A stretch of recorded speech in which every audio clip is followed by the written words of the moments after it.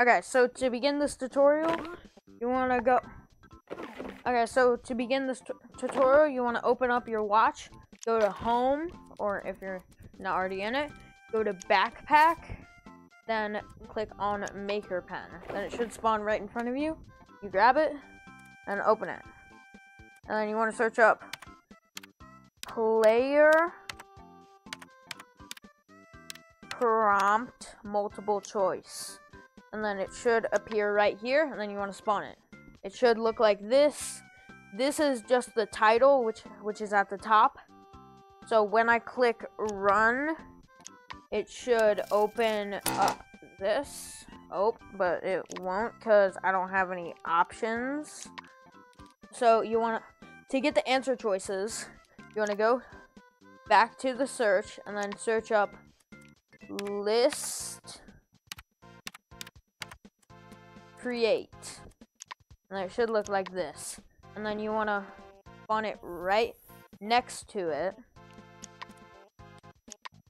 And then you want to attach this to this. This is basically all the answer choices. So if you want to add more, you want to configure it. And then you want to click add inputs. So for this one, I'm going to add 4. And then you can also remove the inputs too. So I'm just going to add 4. And then we're just going to name this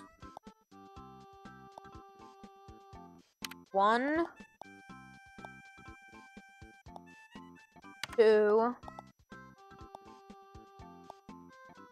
3, and 4. Okay, once you got all those, we're gonna need the on prompt complete, and then you want to go back to palette, click on the X to delete all your stuff, all the text, and then you want to search up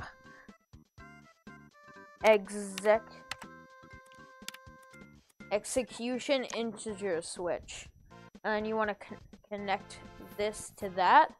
And then you want to connect on prompt complete to here. And you want to put response index to right here. And then you want to add how many options you want. And then you want to type in 0 for the first value. And add that. And then 1 for the next value. And then 2 for the next value. And then 3 for the next value. But if you have two or more, then you want to add as much. Make sure you count this, so 1, 2, 3, 4. So if you want 5, you'll put 1, 2, 3, 4. 0, 1, 2, 3, 4. And then you want to get a button, and then select that, place it down right here, right next to all the circuitry.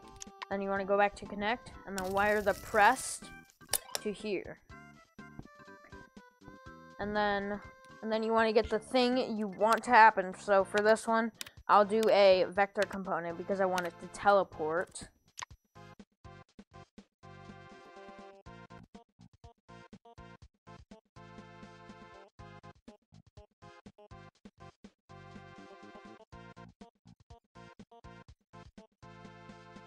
So if you click the push me button and then select it, it should teleport you to this one.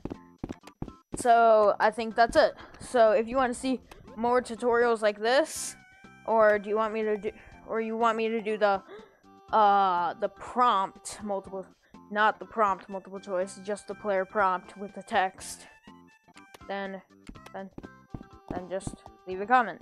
Okay. Thank you for watching today's video, and goodbye.